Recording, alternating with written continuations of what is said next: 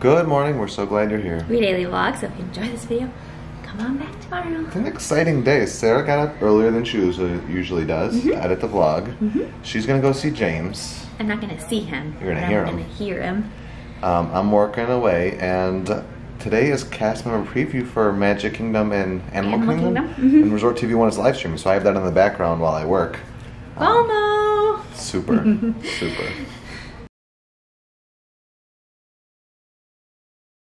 He just slunked on the ground as Sarah left. She always gets so sad when one of us leaves, but it's so cute.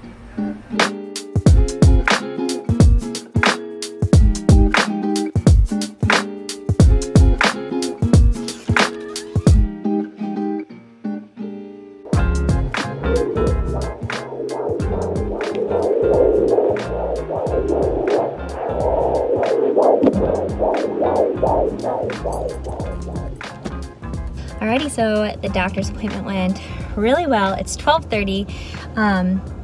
I've heard that the doctor goes late a lot, and I really wasn't in the waiting room for that long, but overall he just does a really good job of answering all your questions and really taking his time with you.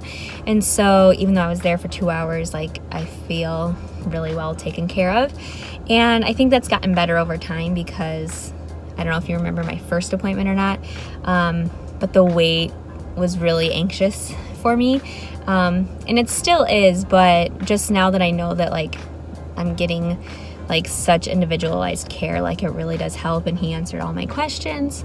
I had a lot of questions for, like, further down the line, and even though we're, you know, just over halfway through the pregnancy, he still, you know, took all of the time to answer those questions.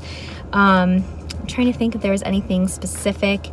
He really just said that the baby was moving around like crazy. That's like what the static was. I don't know what I'll include in the video or not, but there was a bunch of static because he was moving around a ton. He actually was like, he's wild in there, but this is around the time where he typically is moving. And oh, I get to do the glucose test within the next 2 weeks, which is when you go and you drink this really sugary drink to test if you are at risk for gestational diabetes. And I'm a big sweets person. People have said that I'm actually going to enjoy it, so we'll see how that goes. But I'll probably go sometime this week. And then I have another appointment in 4 weeks, just another checkup. I won't have another ultrasound until, like, I'm past 30 weeks. So yeah, just a good solid visit. Feel good about my questions and about how I'm feeling, and everything is good. So yeah, I think that's like something that we've had to get used to, is good visits. Oh gosh, I missed it. Peter had her all crazy. Hi, I'm home. She's been a snuggle bug. I'll do it again. Okay. I put her in the pit, and I rub her, and sometimes she relaxes. You cutie pie. She doesn't like it right now. Did you sleep the whole time I was gone? She did. She missed you. She did, good girl. Oh, it's past 5 o'clock. Right? Is it past 5? Yeah. Oh my gosh, Peter's about to sign off. I am going to make some plant-based mac and cheese. It's the first time I'm gonna try making it with actual cheddar cheese slices that are plant-based. I already made the pasta, and I'm gonna show you, and you can make this plant-based, or you can, it's the same ingredients, but not if you aren't. But maybe you'll try it. So we just bought this yesterday. It was on sale at Publix for like $2, which is a huge deal when vegan butter actually costs the same as normal butter.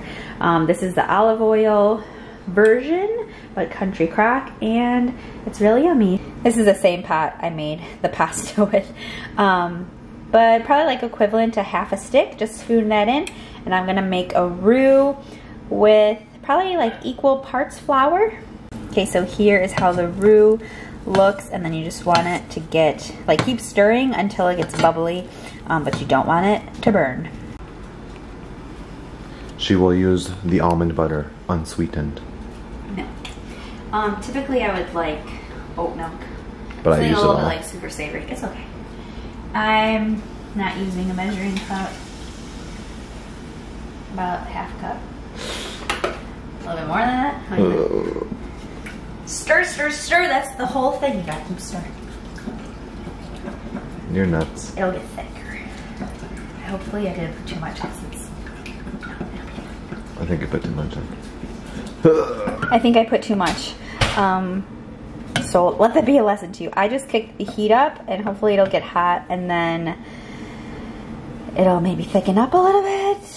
Hopefully it'll be okay. I still have the cheese to add, so that'll help with the creaminess. Okay, I put 2 slices of cheese in. I'm folding it in gently. And actually this is looking good consistency-wise. I had to switch burners because that one got too hot. But I added in just a dash of salt, garlic, and pepper. And now I'm gonna add in like 1/4 cup of nutritional yeast. Here is where you would use like Parmesan cheese or Romano cheese if you were not doing it vegan style. So I ended up doing like double the nutritional yeast I said, so like almost a full cup actually. And I added in another slice of cheese and more pepper just to give it a little bit more spunk. And the consistency is really good now. I did add a tiny, tiny bit of water because it was like getting a little too creamy, and I have a whole pound of pasta. We're not gonna eat it all tonight. But that's why I made so much sauce. So take a look. Here is the consistency. Our toaster is smoking, and I don't know why. Be so careful. Ooh! Ooh la la. That looks heavenly. And then we got little tomato bagel sandwiches. I layered up one of mine with a bunch of sport peppers, don't mind me. Oh gosh. This looks like divinity. So I said let's take a 10-minute break. She's out. She's out. So it looks like it's gonna be a cozy night in. I think I'm gonna watch episode 3 of Chernobyl. We stopped watching it after we heard there was an incident with the dog, but I think I'm gonna keep watching it. But whenever that happens, I'm going to quickly pass it. Look who's awake! Look who's awake! Look who's awake! Look my hair? who's awake! Someone woke up and is eating some mac and cheese. You know. How was your nap? It was good. Solid 3 hours almost. No. I've been awake a while. So it was 6 o'clock to 9:30. Oh gosh. So it was 3.5. And I just finished the last 3 episodes. Up longer than an hour. Okay, so I think it was 2.5 because I had like one episode left of time.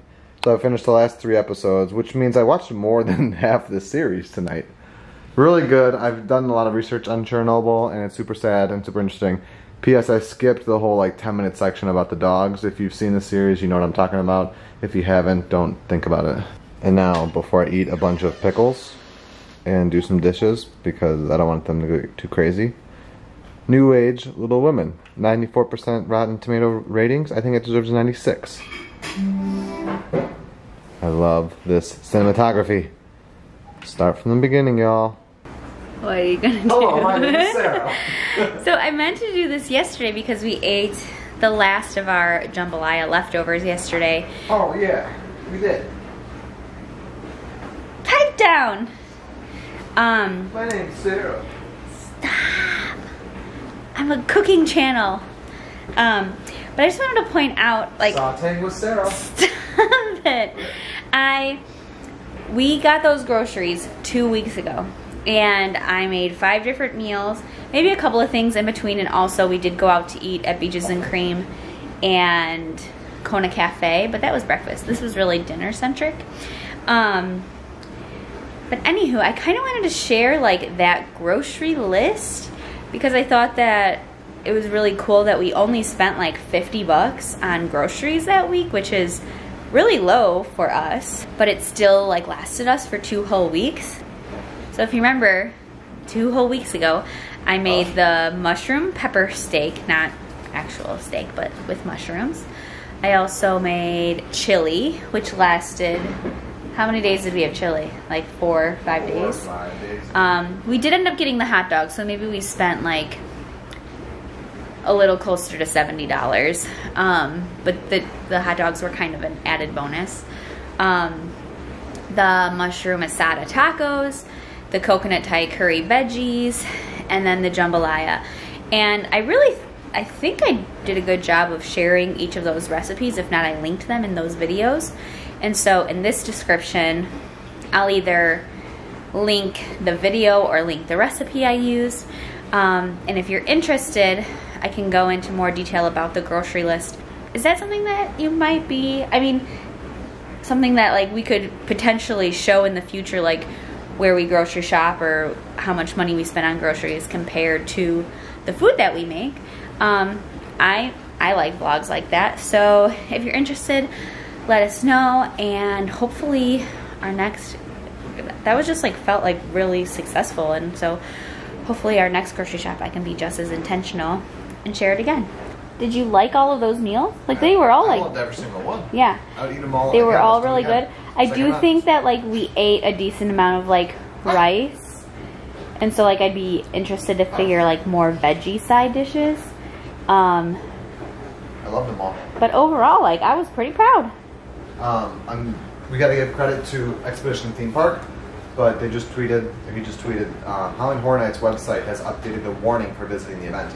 Previously it stated no masks allowed, now no costume masks allowed. Ooh. So that still gives me a little hope that something still might go down on Howling Horror Nights 30.